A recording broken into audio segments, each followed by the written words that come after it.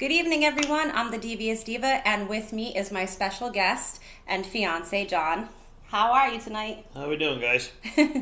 So this is my special Valentine edition. I thought it would be fun for the holiday to do my favorite romantic comedy horror film, and that is 1998's Bride of Chucky. So we're going to discuss that for a little bit, and then we're going to have a little discussion about Freddy, Jason, Michael Myers, or as I like to say, Jason, Michael, one and the same. But first we'll talk a little bit about Bride of Chucky. So I just wanted to start off by saying that the reason that this is my favorite movie, well, second favorite, because I do like Child's Play first, but I like this movie because I feel that in the late 90s, after Child's Play 3, which I thought bombed completely, it was terrible having young Andy Barclay at a military school. There was nothing funny about it. To me, it was an awful plot line, having a new kid that Chucky was going to pursue, but that's here nor there. But I think that this movie showed a really fun, campy side of horror, and I think that Jennifer Tilly was a perfect choice for this trailer trash Tiffany with the bleach blonde hair, the tacky roots, kind of like me. It's awesome.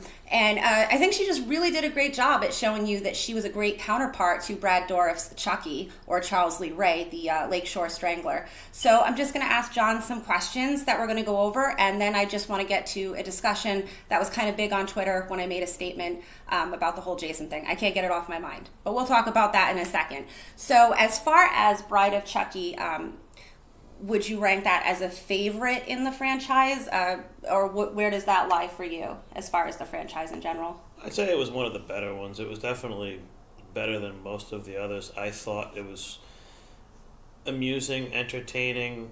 You know, it had some romantic comedy in it, but it was somewhat of, as a goofy kind of horror film.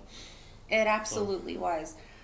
So I think most of you know the plot line, but if you don't, basically it's been 10 years since Chucky has been now dormant, and Tiffany does apprehend the doll and is able to breathe life back into him with that same chant. And what ends up happening is, she's happy to see him and be with him, and he completely rejects her. She wants to get married, have a child. He laughs that off. He wants none of it. So she locks him up in a cage that he's going to get out of, and he gets her back. He gets a doll, and he's going to kill her, which is a great murder scene where he electrocutes her in the bathtub. That was a funny scene. And he puts her into the doll, and now she's stuck the same as him. And the whole movie is them trying to get into human bodies again. They find a young couple, and one of them is the actress, young Katherine Heigl. And also another appearance that I do like in this movie is John Ritter, who's famous for so many things, but obviously the first thing I know him from is Three's Company. And I think he's really great as this malevolent police chief because he's actually goofy, fun-hearted, nice guy, and he plays such a prick in it. It was a great part. I personally also liked having Alexis Arquette in it. She is one of the pioneers for the transgender community. I think she is immensely talented. I thought she did great. She has a very small appearance in it as Tiffany's lover that she kind of has around just for boredom and to make Chucky jealous, and there's a great murder scene with that. And actually my intro, which is Living Dead Girl, the Rob Zombie song that is in the beginning and was for that soundtrack, that's what I use for my intro, and I think that it's very fitting.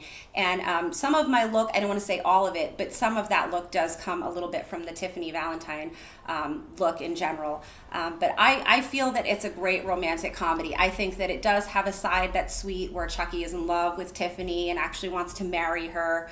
I think that it has a lot of comedic scenes for me, and I think you like it too when they were fighting.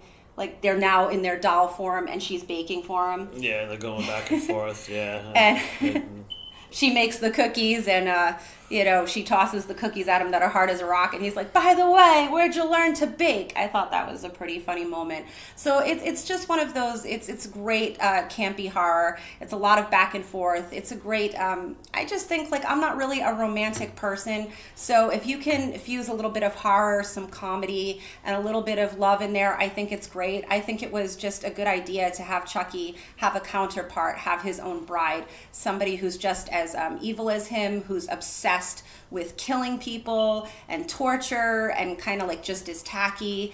and somebody who's just very below the belt. I thought she was a very well-rounded character. Jennifer Tilly's great. I love doing impressions of her. I'm not that good at it, but I love to do it. Oh, Chucky, she's beautiful. I try. But anyway, so that's just a brief overview. I think it's something that you should check out. I'm sure a lot of you have seen it, but aside from Child's Play, which I'd love to do an actual full extensive review on, this was just a brief overview to say for Valentine's Day, if you want to watch something with your significant other, I think that's a good one to check out. Great soundtrack, good storyline. I think in the franchise, I think that they really needed something revamped, and I think that was it. And we also do follow the Chucky series to some extent for some of you out there that currently watch that, and they are going to have a season 2, which will be streaming on Peacock. I'm not sure when, but I'm excited, and I will definitely bring you news on that when I hear about it. But I wanted to just do a segue discussion of a conversation brought up on Twitter, and that was me stating, and I said this is just my own opinion, that I think Jason Voorhees, the villain in Friday the 13th, is no different than Michael Myers of Halloween. While I can say yes, the Halloween movies, what I like better is there's better writing, better storyline.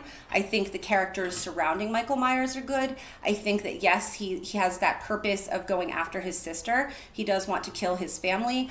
But as far as Jason goes, I feel that the killings are very random.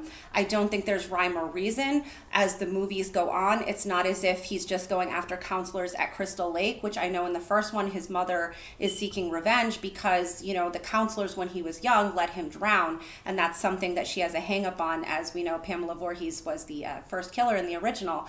But my thoughts are just that I think they're one and the same, and I'm just throwing this to John, who I think explains it very well. Like, in your opinion, because we talk about this and people are kind of, you know, defensive, and I understand and I respect your opinions, but what are your thoughts? Like, they're one and the same to you, right? I mean, I introduced you to Friday the 13th more recently, so what are your thoughts on this?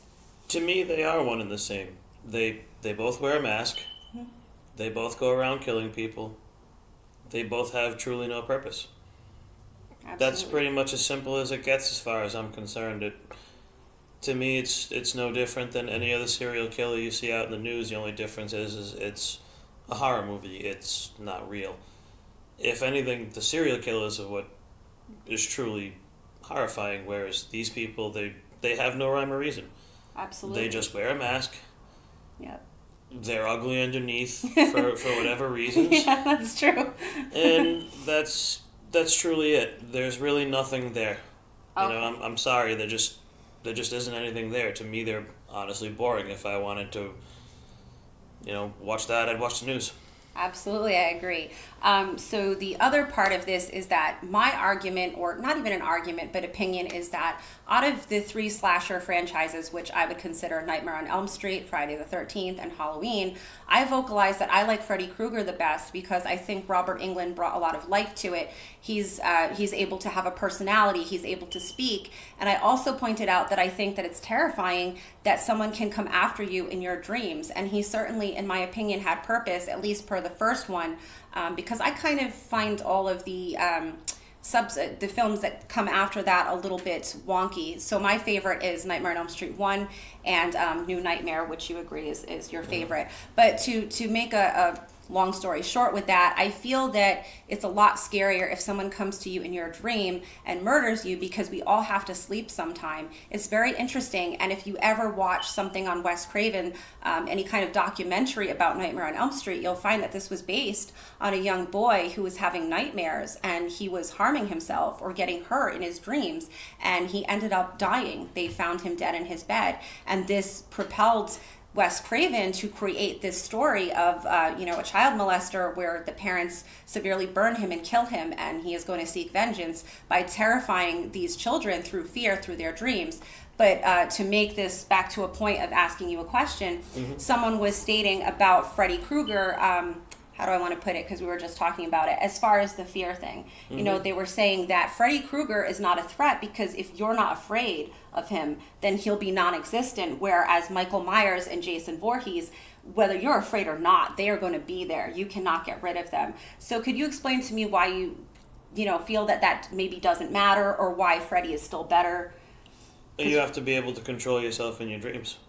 Which is difficult. How many people can control themselves in their dreams? How many people can sit there and say, yeah, I looked at what was going on in my dream and I just made the conscious decision to change it? Absolutely. You don't. What happens in your dreams are in your subconscious, and you can't really stop that.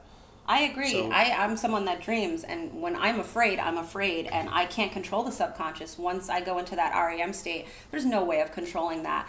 But people's argument is that, the other two are alive and present, even if you don't have fear. So do you think that makes a good argument to them being a better villain in any way, or are they still boring and mundane and kind of one and the same either way? It brings a good point to the argument, but it still doesn't negate the fact that they're just boring killers. And you can watch that on TV. Pick up the paper. Yeah. Watch it. Watch the news. Absolutely. You want to see something like that? You want to see something scary? Go take a look at John Wayne Gacy. Go take a look at Ted Bundy. That's scary. Yeah. Whereas these guys, it's a man in a mask, and it's kind of just the same. They walk really fast, and they're stalking you with a knife or hockey stick or whatever it may be. Yep. So. And those true serial killers, they didn't put a mask on. Yeah. They looked you right in your eye. They looked dead right in your eye. And there's definitely something very sadistic and frightening. That's a lot more terrifying. So I do agree with that. I just figured I'd bring this up because it's something we talk about, particularly with Friday the 13th, because you're getting acquainted with the series. And, it's just everybody has their opinions. We're all passionate about horror. But I just figured I would have a little discussion with John, and he brought up some good points. And I just wanted to say that I do respect all of your opinions. And I just, I feel what I feel. I think Freddy's terrifying. I think that the Halloween series is good. We certainly enjoyed the revamp as far as 2018 Halloween Kills and the upcoming Halloween Ends for sure. I know that you do like those though, right? Those are the newer ones I enjoy, although again still just a killer in a mask. Mm-hmm. At least better written, a little bit more entertaining. There's more entertainment value in those, because otherwise it's no different than anywhere you go. Absolutely, I agree.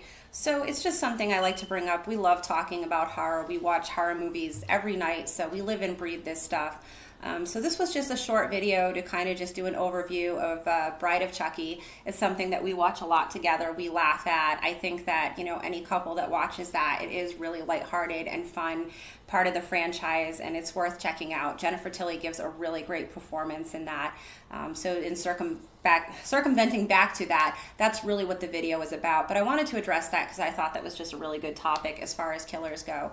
As for tomorrow night, for the first time, I'm a little nervous, of course, but very excited and hyped up that tomorrow, 8 o'clock p.m. Eastern Standard Time, please check out my channel, The Devious Diva, because we will be talking about Stephen King's Christine. And I'm super excited. I'm sure you are too.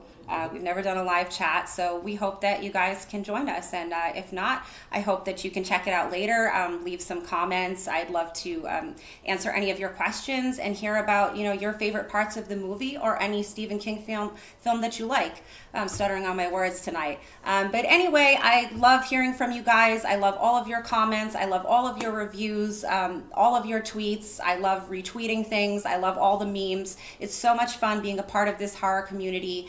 And I look forward to talking to all of you more. And I also wanted to bring up, which I have said in tweets, but we are definitely looking for people, if you want to have a guest spot on here, even if that's a platform to promote your channel and some of the things that you might be reviewing, we'd love to have you on. So definitely get in contact with me if you'd like to do that. So thank you so much, guys. I hope you have a great night. We will see you live tomorrow, 8 p.m. Christine Eastern Standard Time. And I am the Devious Diva. This is John, and we want to wish you a good night.